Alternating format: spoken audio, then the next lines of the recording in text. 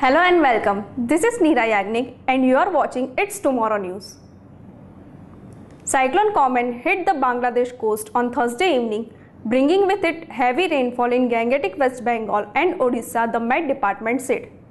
After making landfall over Bangladesh coast, Cyclone Komen is presently sustaining strength of deep depression, which is still traveling over Bangladesh and is currently centered at 23.1 degree north and 90 degree east. Cyclone Komen is further moving in northwest direction at a slow pace with the wind speed from 50 km per hour to 70 km per hour, and it could possibly enter over Indian surface by Friday evening as a depression. Extremely heavy rains are expected to lash in Gangetic West Bengal and Odisha during next 24 to 48 hours, followed by the parts of Jharkhand, Nagaland, Mizoram, Manipur, Tripura and Assam.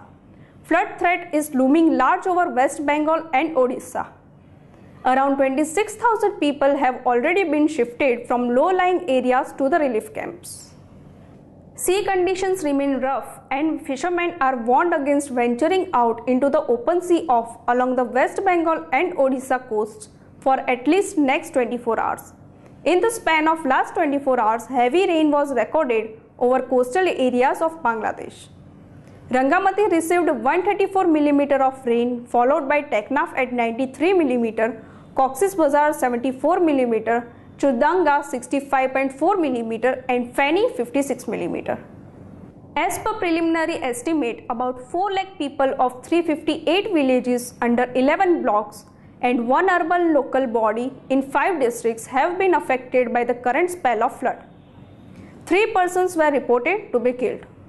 5 teams of Odisha Disaster Rapid Action Force and 1 team of National Disaster Response Force have been deployed in different places. That's all for now. For more news updates, stay tuned with us. It's Tomorrow News, Neera Yagnik.